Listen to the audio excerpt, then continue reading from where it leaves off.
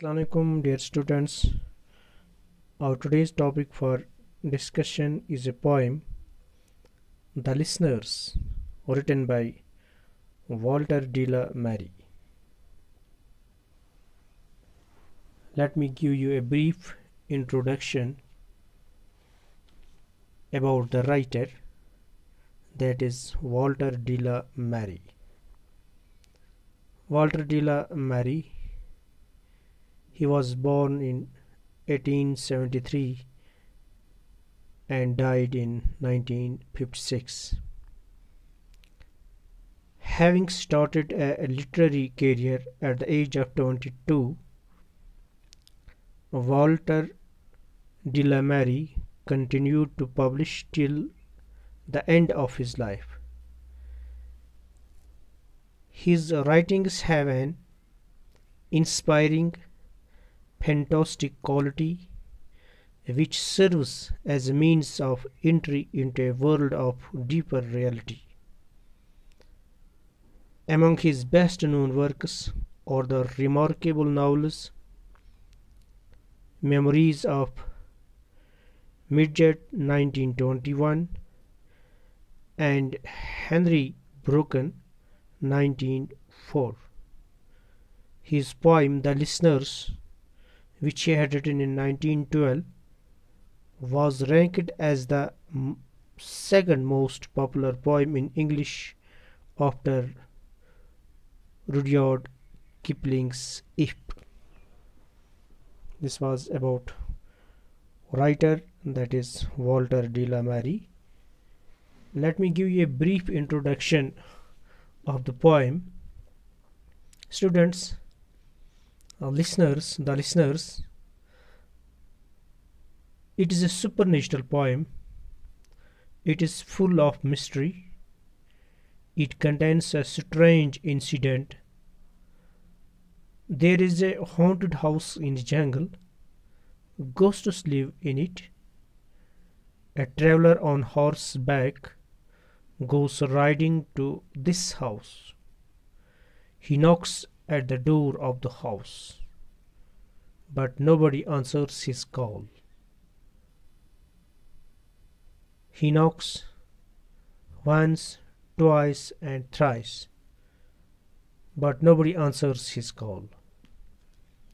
Ghost standing listening to the call of the traveler, he knocks again at the door for the third time. He departs from the jungle, leaving a message to the empty house. Our sense of mystery deepens as he leaves. Right? Dear students, let me give you a brief summary of the poem The Listeners. Dear students, it is a supernatural poem. It is full of atmosphere of fear and mystery. It was a moonlit night. A traveler visited a house in a jungle. The house was lonely and deserted. It was haunted by ghosts.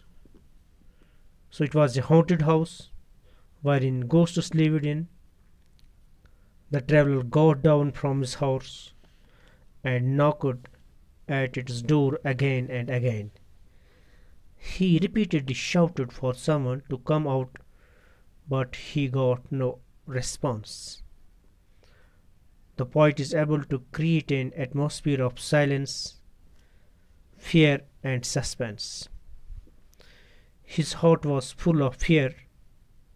He thought that a large number of ghosts lived in the house.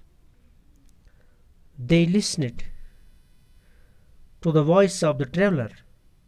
They stood in the dim rays of the moon falling on the staircase.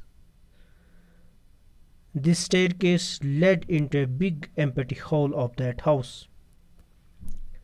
The traveler felt the strangeness of the whole situation. The silence of the house was the only answer to the traveler's call. His horse ate the grass. His horse ate the grass. The traveler again knocked at the door. This time he knocked a bit louder. He said that those who were inside the house should know that he had come. He had kept his promise, but nobody had answered his call. Then the rider went back riding to the place. Then the rider went back riding to his place.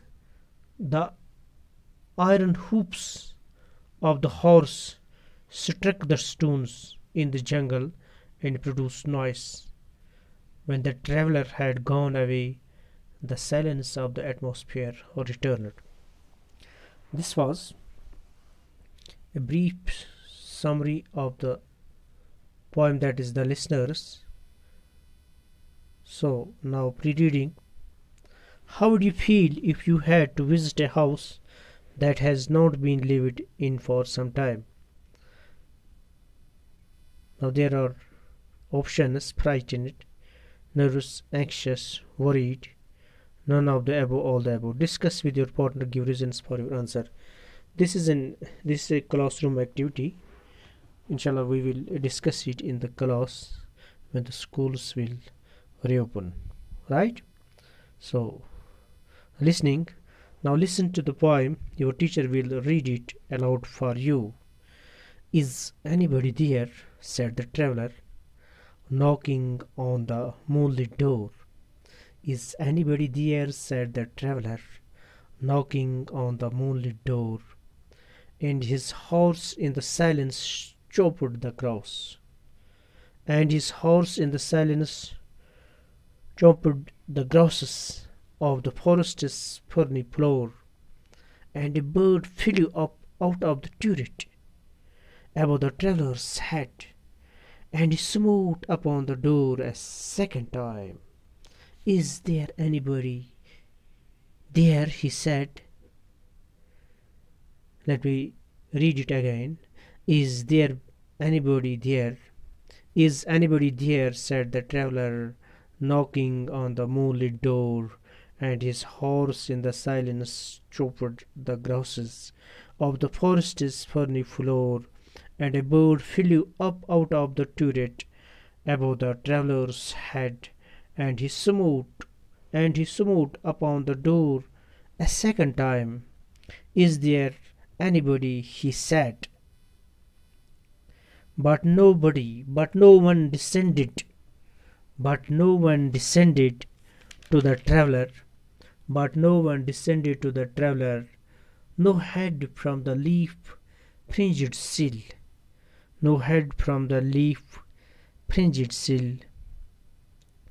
Leaned over and looked into his grey eyes, where he stood perplexed and still. Is anybody there? Said the traveller, knocking on the moonlit door. And his horse in the silence chopped the grasses of the forest's ferny floor, and a bird flew out of the turret above the traveller's head, and he smote upon the door a second time. Is there anybody? He said. Dear students, here poet says that a traveller went to a haunted house in the jungle. Right? एक मुसाफिर जंगल में वाक़ा एक घर की जानिब गया. घर तन्हाई में डूबा हुआ था और सुनसान था, और इस घर में भूत रहते थे.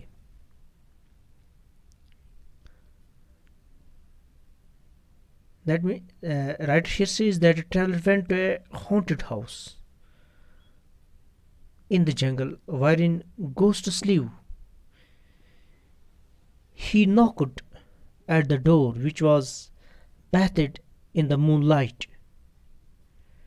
Is anybody there? Said the traveller, and he knocked at the door and said, is anybody there? कोई अंदर है? उसने नॉक किया दरवाजे पे, दरवाजे के सामने नॉक किया और पूछता है कि कोई है अंदर. Knocking on the moonlit door. उस दरवाजे पे वो नॉक कर रहा है, which was bathed in the moonlight, which was bathed in the moonlight. And his horse in the silence chewed the grasses.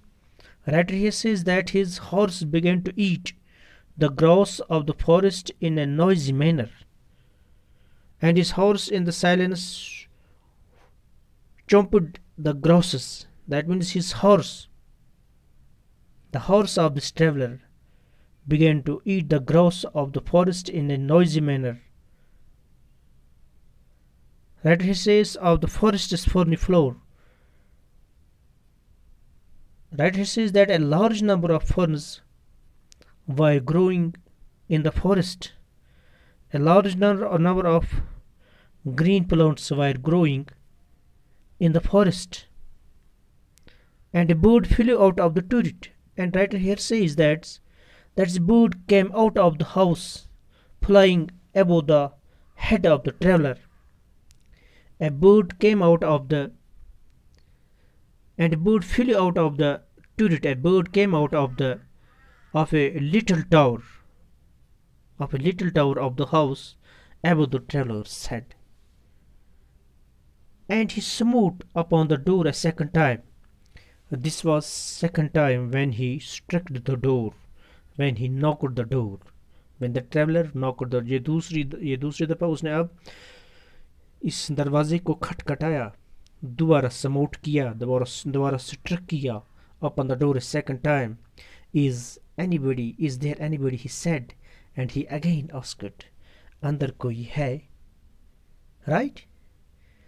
The traveler knocked again at the door. This was the second time. The second knock was louder than the first knock. He again asked if there was anybody inside the house. Right? But no one descended to the traveler. Here it says that no one descended to the traveler. No one moved downwards to the traveler. No one downwards to the traveler. No head from the leaf fringed sill. That is, here it says that nor anybody leaned out of the window from which the leaves were peeping out. Right? But nobody descended to the traveler. Nobody moved to the traveler. यानी मकान से कोई नहीं आया उसके पास, कोई वहाँ से मकान से बाहर नहीं आया.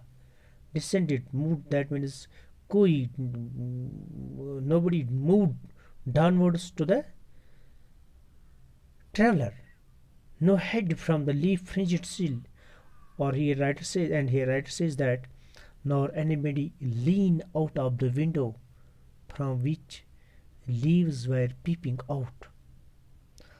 Leaned over, वो टेक लगा के बैठा था, and looking into his grey eyes, and वो सोच रहा था, उसके eyes जो ग्रे थे और वो सोच रहा था, टेक लगा के उस दरवाजे के साथ टेक लगा के बैठा था. He was leaned against the door and he was looking into his eyes. He was thinking something.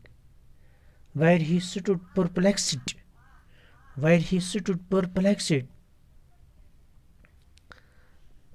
जहाँ पे वो खड़ा था, and perplexed, that means he was there in a perplexed manner. He was there in a puzzled manner. बड़े हैरान कुन अंदाज में था वो, बड़े मोशनलेस अंदाज में था वहाँ, और बड़ा परेशान था. Dear students, here writer says that the poet says that no one responded to the knocking of the door by the traveler. No one came downstairs, nor did anyone lean out of the window from which leaves were peeping out.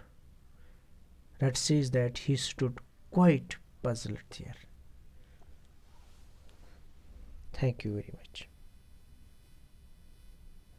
आज इतना ही.